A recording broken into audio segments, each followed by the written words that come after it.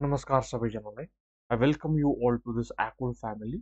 So हिजो मेरो एउटा weekly compilation of current affairs को एउटा conceptual class थियो र आज चाहिँ we'll be dealing about the weekly compilation of current affairs that is one liners 16 देखि 22nd September सम्म जति पनि important one liners छ त्यो related मैले आजको यो सेसन छ र it will be helpful for you in various fields of competitive exams like तपाईको West Bengal oriented WBCS Prelims त्यस पश्चात तपाईको एसआई फुड एन्ड सप्लाईको इक्जाम अनि तपाईको यो कलकत्ता पुलिसको सार्जेन्टको इक्जाम र वेस्ट बेङ्गल पुलिसको अन्य अरू इक्जाम्सहरू रिलेटेड चाहिँ वान लाइनर एकदमै इम्पोर्टेन्ट हुनेछ र त्यसैको इक्जाम ओरिएन्टेसन हेरेर चाहिँ I prepare this one liner so let's start our session with a further delay है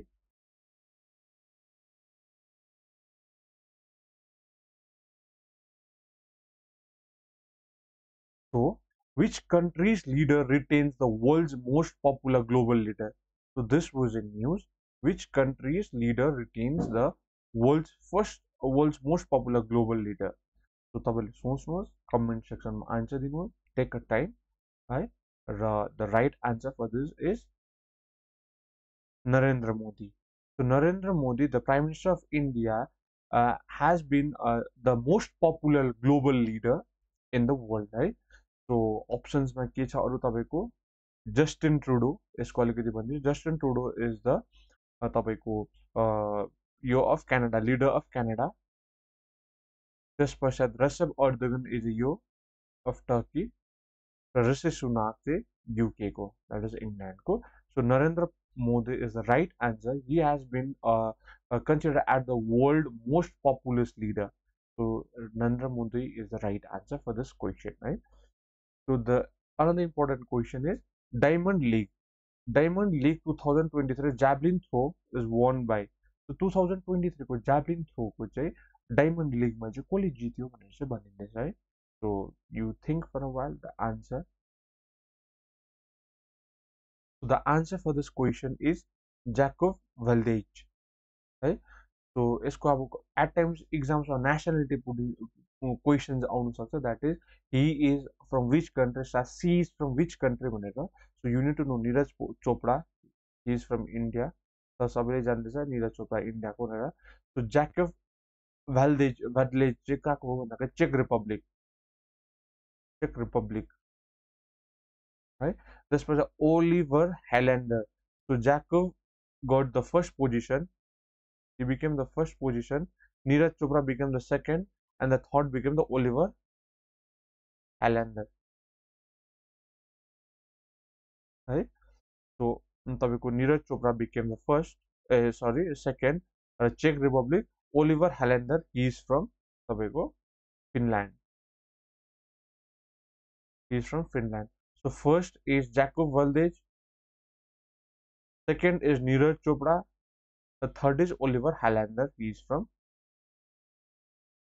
Finland right so this may come in the exam Diamond League 2023 javelin throw who became first Jacob Valdez so he is belongs to which country he belongs to Czech Republic right so this could be one of the question र अर्को चाहिँ के question important बनिनु सकिन्छ that is the 29th Chief Justice of Pakistan so 29th Chief Justice of Pakistan चाहिँ को भयो भनेर चाहिँ question आइन्दैछ है so it was in news so you need to know the answer so the answer for this question is Qazi Faiz Issa so Qazi Faiz Issa is the 29th Chief Justice of Pakistan है र तपाईको अनवरुद्दिन हक उल हक अनवर उल हक ककर he is the Prime Minister of Pakistan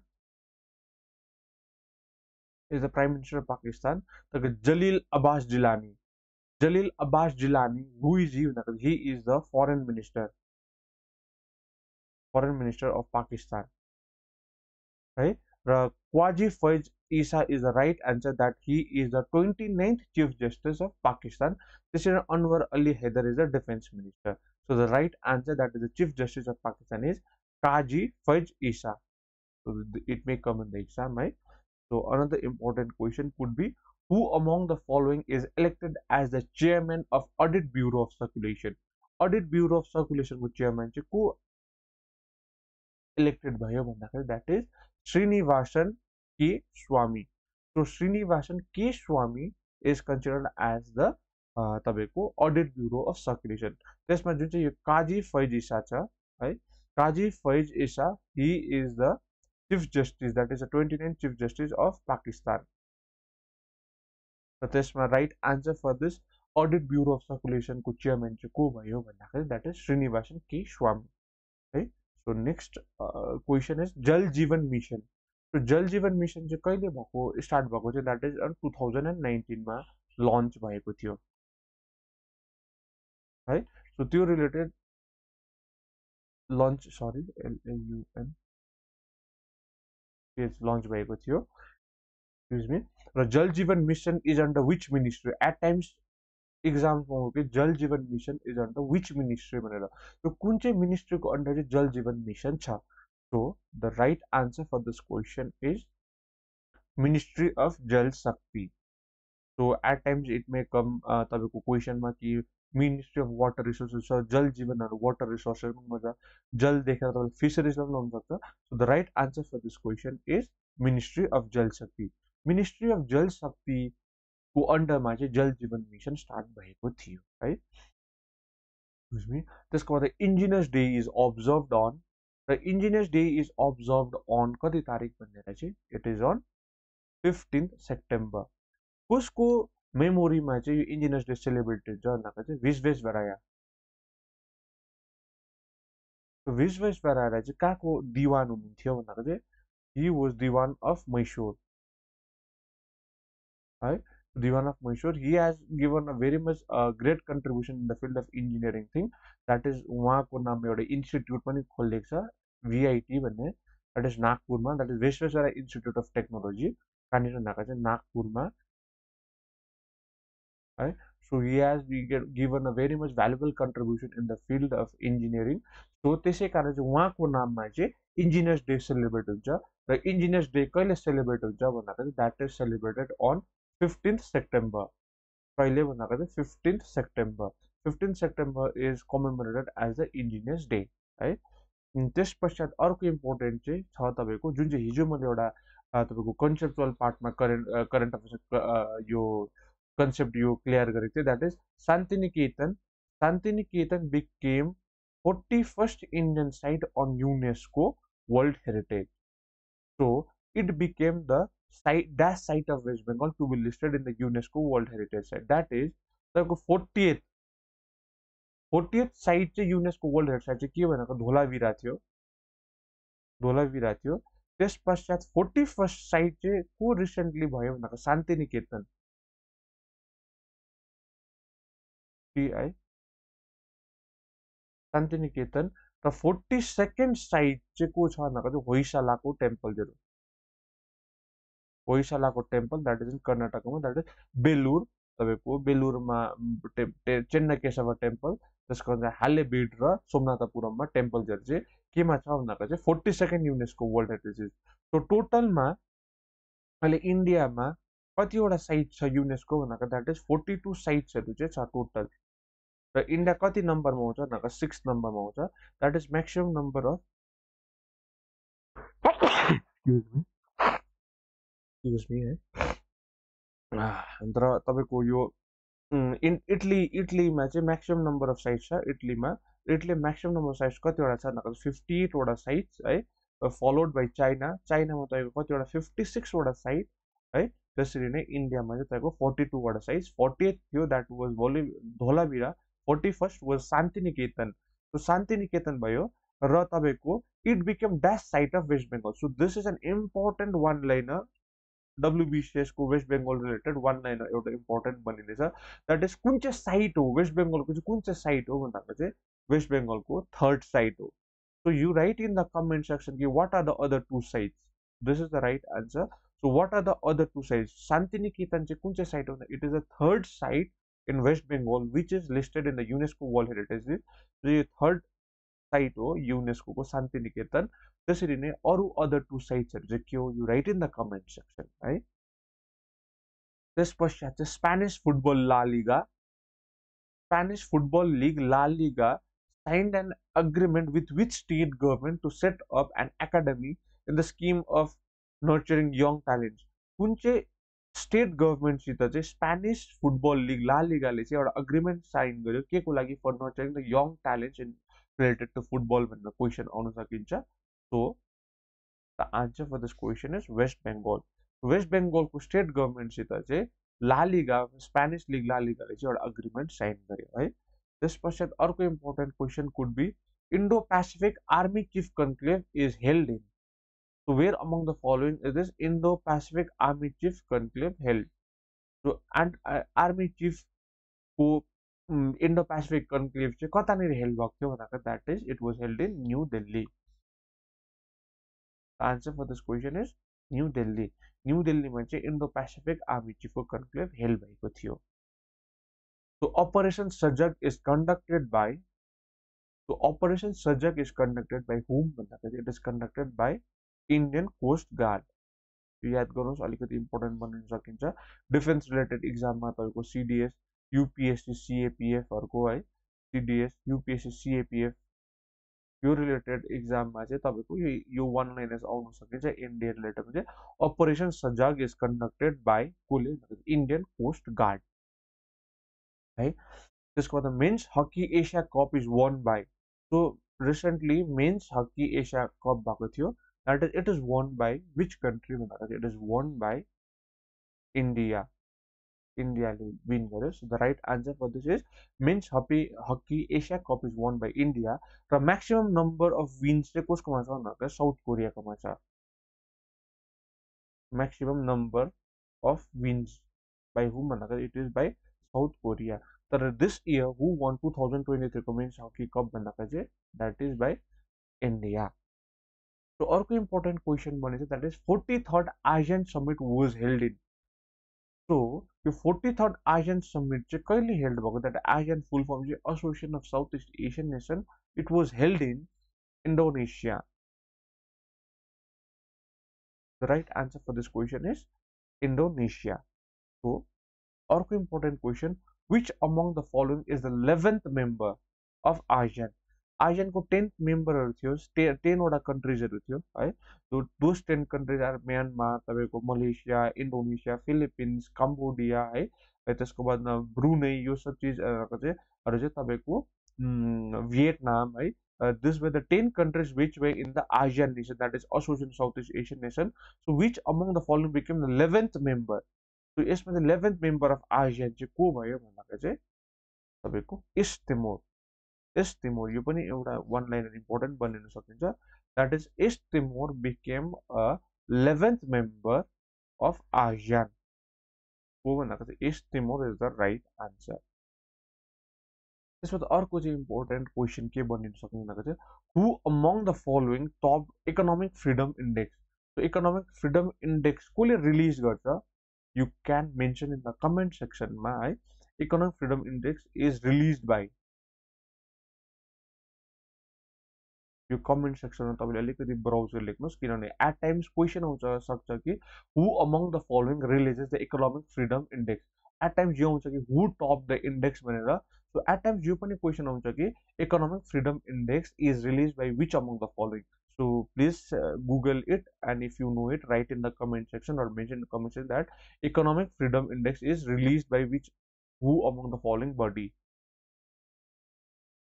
कसले release गर्छ त्यो comment section लेखिदिनुहोस् र यसको राइट आन्सर चाहिँ के हो भन्दाखेरि चाहिँ कसले टप गर्यो इकोनोमिक फ्रिडम इन्डेक्स भन्दाखेरि चाहिँ economic freedom index was top by कसले टप गरेको छ द्याट इज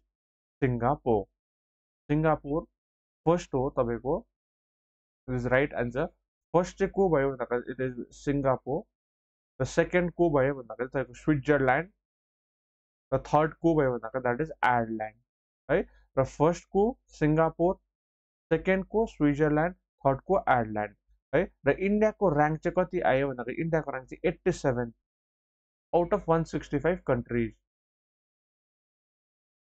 कति भन्दाखेरि इन्डियाको ऱ्याङ्क कति भयो भन्दाखेरि चाहिँ द्याट इज 87th ऱ्याङ्क कति rank 87 out of 165 countries so economic freedom index is release by कोले भन्दाखेरि कमेन्ट सेक्सनमा मेन्सन गरिदिनुहोस् है र त्यस पश्चात world bamboo day is अब्जर्भड on world bamboo day is अब्जर्भड on कहिले भन्दाखेरि यो इज अन 18th सेप्टेम्बरमा चाहिँ वर्ल्ड ब्याम्बू डे अब्जर्भ गरियो है। र अर्को इम्पोर्टेन्ट क्वेसन छ कि अनाइमुदी सोला national park is located in, अनाइमुदी national सोला park is located in. Recently मैले एउटा तपाईँको चिता रिलेटेड हिजो कन्सेप्चुअल पार्टमा डिल गरेको थिएँ र चिता रिलेटेड कन्सेप्चुअल पार्ट गर्दाखेरि त्यहाँनिर हामीले लिएको थियौँ कि नामिबिया नामिबिया र तपाईँको साउथ अफ्रिकाबाट चाहिँ 20वटा चिता लिएको थियो र कहाँनिर लिएको थियो भन्दाखेरि चाहिँ रिलोकेट गरेको थियो, द्याट इज कुनो पाल्पुर नेसनल पार्क। तो कुनो पाल्पुर नेसनल पार्क कहाँनिर छ भन्दाखेरि चाहिँ मध्य प्रदेशमा छ है। त्यसरी नै अझै वायनाड वाइल्ड लाइफ सेन्चुरी कहाँनिर लोकेटेड छ भनेर क्वेसन आएको थियो, द्याट इज इन केरला। तो त्यसरी नै आज रिसेन्ट न्युजमा के आएको छ भन्दा चाहिँ अनाइमुदी सोला पार्क और national park is located in where among the following is Anaimudi National Solar Park located? It may be one of the important questions with respect to environment ma. So Anaimudi National Solar Park is located in Kerala. त्यसरी नामिबियाबाट जुन चाहिँ हामीले चिता ल्याएको थियो त्यो कुनोपाल्पुर national पार्कमा राखेको थियो, कहाँनिर भन्दाखेरि चाहिँ मध्य प्रदेशमा। त्यसरी अनाइमुदी सोला नेसनल पार्क चाहिँ कहाँनिर छ भन्दाखेरि it is in located in Kerala.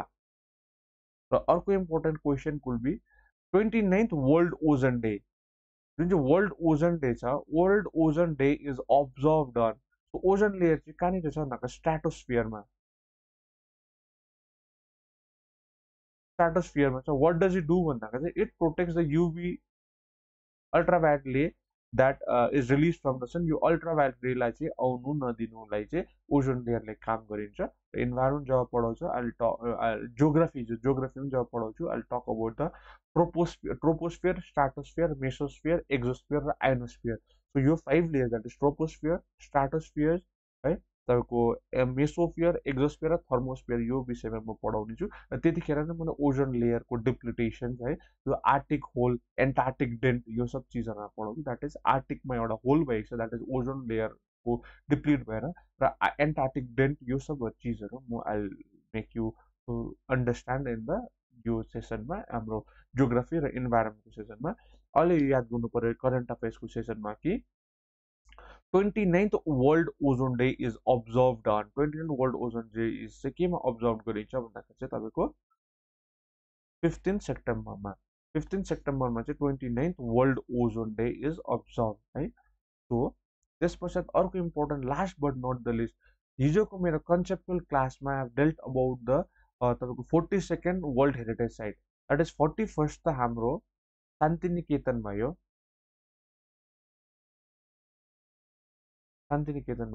र 42nd साइट चाहिँ के थियो भन्दा चाहिँ होइशाला टेम्पल थियो नि त। र होइशाला टेम्पल थियो, होइशाला टेम्पलको मैले फिचर्स पनि भनेको थिएँ, that is one of the most important feature was soap stone was use. त्यसको बाद अर्को इम्पोर्टेन्ट फिचर वाज तपाईँको stellite plant, that is star shape ground plant was use. त्यसमा होइशाला टेम्पलमा चाहिँ 3 इम्पोर्टेन्ट टेम्पल्स भए थियो, that is चेन्ना Keshav temple, होइशालेश्वर temple र Keshav temple. यो 3टा टेम्पल, चेन्ना केशव टेम्पल, होइशालेश्वर टेम्पल र Keshav temple has been listed in the UNESCO World Heritage Site, that is it became the 42nd तपाईँको UNESCO world heritage साइटको लिस्टमा। So यसमा तपाईँको इक्जाम रिलेटेड क्वेसन कस्तो टाइपको हुनसक्छ भन्दाखेरि चाहिँ म्याच द कलम भनेर, द्याट इज चेन्ना केशव टेम्पल कहाँनिर लोकेटेड छ, होइशालेश्वर टेम्पल कतानिर लोकेटेड छ, र केशव टेम्पल कतानिर लोकेटेड छ। सो तपाईँको चेन्ना Keshav temple is located in Belur है, र होइशालेश्वर टेम्पल इज लोकेटेड इन हालेबिड है, र Keshav temple is located in Somnathpur. So चेन्ना Keshav temple बेलुरमा कसलाई डेडिकेट गरेको छ, द्याट इज लर्ड विष्णुलाई। कसलाई भन्दाखेरि चाहिँ लर्ड विष्णु है। र तपाईँको होइशालेश्वर टेम्पल हालेबिडमा कसलाई भन्दा शिवलाई, लर्ड शिव। त्यसरी नै तपाईँको केशव टेम्पल सोमनाथपुर चाहिँ कसलाई भन्दा चाहिँ कृष्णलाई डेडिकेटेड छ। So चेन्ना Keshav temple is located in Belur भनेको, सो ए को आन्सर कति हुन्छ भन्दाखेरि 3 हुन्छ है, Belur. So होइशालेश्वर temple is located in हालेबिड, so यसको कति हुन्छ भने बी को 1 हुन्छ है, र Keshav temple is located in Somnathpur. So the ए को 3, बी को 1, सी को 2। So the right answer for this question is a को 3, बी को 1, सी को 2। The right answer for this question is option number C. So this could be one of an important one-liners. एउटा त world heritage लिस्टको तपाईँको एउटा तपाईँको Shantiniketan UNESCO world heritage लिस्टमा include भएको र अर्को यो होइसाला टेम्पल र होइसालाको इम्पोर्टेन्ट फिचर्सहरू याद गर्नु द्याट इज स्टेलाइट प्लान र त ground star shape ground plan र important temples that चेन्ना Keshav temple that is in Belur होइसाला that is हेलेबेट र Keshav temple that is in Somanathapura. So these are the some of the most important questions that I could derive from the Hindu newspaper होस् Indian express होस् या फिर कुनै पनि अरू अन्य कतिवटा environment क्वेसनहरू द मिन्टमा पनि पब्लिस भएको छ है. र कतिवटा यो Indian cost guard related operation सजग रिलेटेड तपाईँको यो पिआइबी प्रेस इन्फर्मेसन ब्युरोको पेजमा पनि पब्लिक हुन्छ that is publish by the government of India press information bureau operation सजग भन्ने. So these are all the things that I could derive, right? So this all for today's session. Thank you so much. र यो जति पनि तपाईँको PPT छ यो PDF फर्मेटमा you can found it from the Telegram channel. So do join the Telegram channel and be part of ACOL family है. र तपाईँले यो केही फिडब्याक दिनुहुन्छ यो मेरो सेसनमा द्याट इज वान लाइनर्सको सेसनमा के अरू एड गर्नुपर्छ या फिर केही घटाउनुपर्छ भने you can give your valuable feedbacks in the comment section or via any other social media platform, be it Instagram, be it WhatsApp, or your Telegram channel. So thank you so much for being part of ACOL, a transformative journey towards achieving the best. Thank you.